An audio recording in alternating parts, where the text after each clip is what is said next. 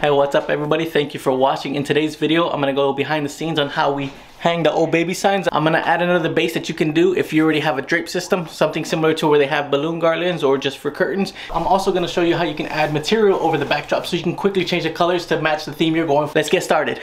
All right, let me show you how we hang the signs. The first one we're hanging is the old baby sign, the corrugated plastic. It's just plastic, super thin. So we're just gonna use some stickies on the back. All I'm gonna use is just some command hooks and we'll put it on. So I just put them on the back, and now let's find the place for this. You can put it on a wall, you can put it on anything, just use those stickies.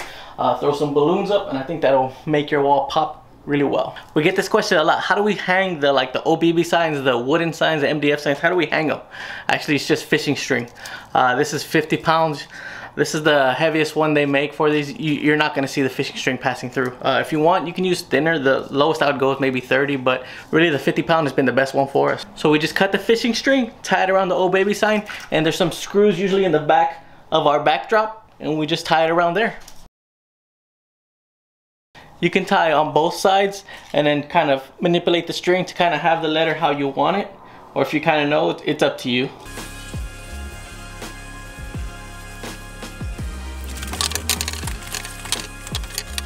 So if you want it at an angle, just add some more fishing string to the other side of the letter and lift it up.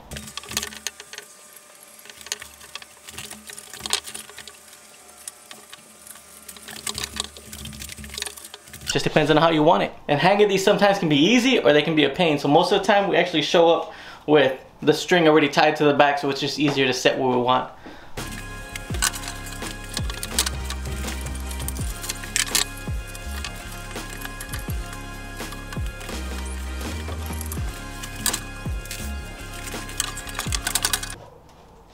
It's usually easier with two people. Someone holds it and the other person just ties it.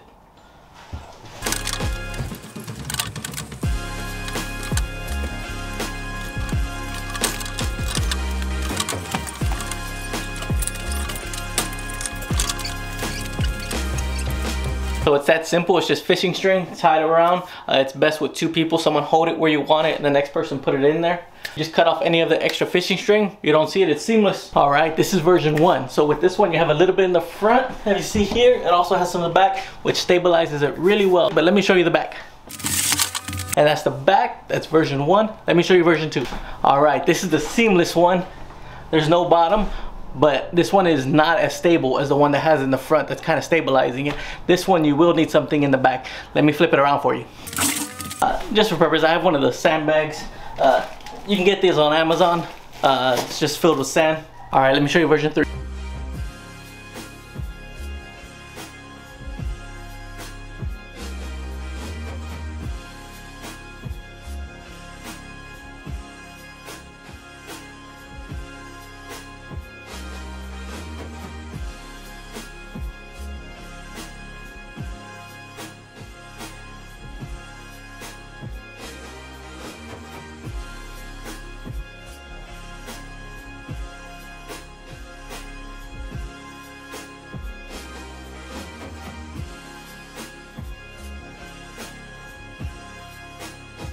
So this material was actually made for a different backdrop, but I kind of wanted to show it to you just to kind of give you a reference of something you could do similar to like this.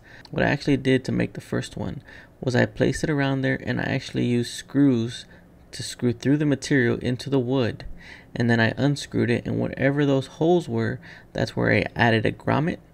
And as I had the grommets placed into material, I just put the grommets over the screw heads and placed it on, and it went on tight all the way around. This is just a great idea that you can add to quickly change out your backdrops if people want different colors, different ideas, different themes.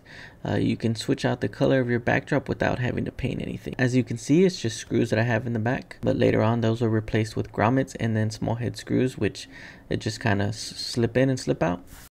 Thank you to all those who have already supported us on our Etsy channel. It's definitely helping our business grow and allowing us to do more things like this.